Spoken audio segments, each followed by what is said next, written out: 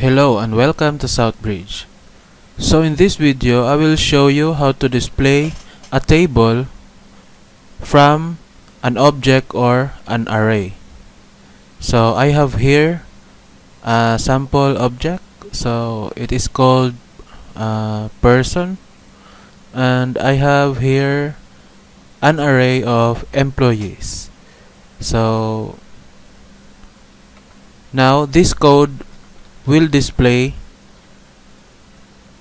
a table into the console. So I will type console.table. So this function will expect an object or an array. Let's try to display the array first.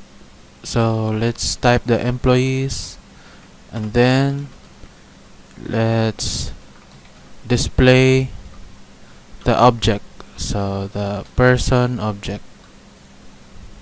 Okay, so now let's try to view this in our console from the browser.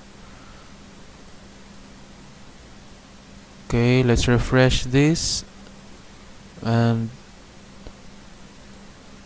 okay, so now we have now a table from our array and from our object. So next is I will show you how to display this table into the command line interface using the Node.js. So I am here in the project directory.